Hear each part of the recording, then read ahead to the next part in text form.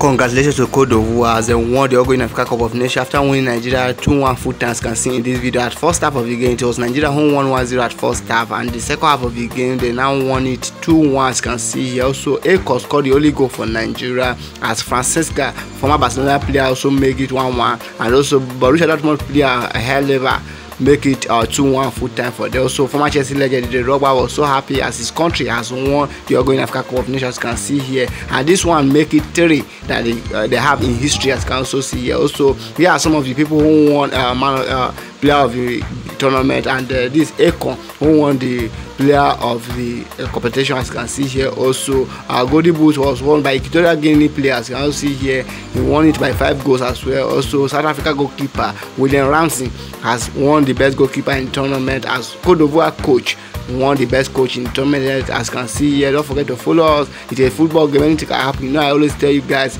just try to be happy. Just a football, anything can happen. Okay, thank you.